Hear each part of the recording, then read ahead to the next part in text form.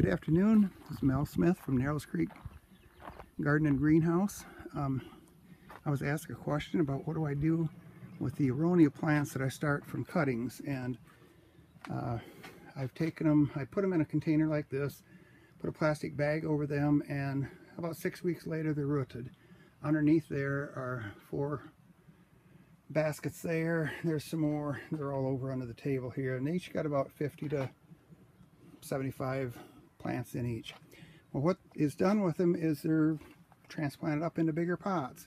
And not all of these are Aronia berries, some are lilac bushes. And I try to start a lot of different plants. There's some mother and hen things. There's a tray of petunias, I believe, that are all cuttings that I started. In these trays, though, the main thing I do out here is I start Aronia plants from seedlings. And right now I've got about 32 of these trays of different plants that I've potted up, and these are 400 Mackenzies and about 1200 Nero, and they've been potted up for about a week. They're all doing pretty good, except back here I got a couple of trays that look like they either dried out or they didn't have very good seedlings to start with, so I might have had some bad ones there.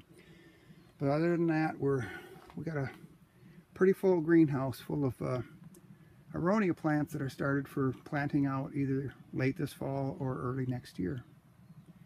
That's all for now from Narrows Creek Garden and Greenhouse. Have a nice day.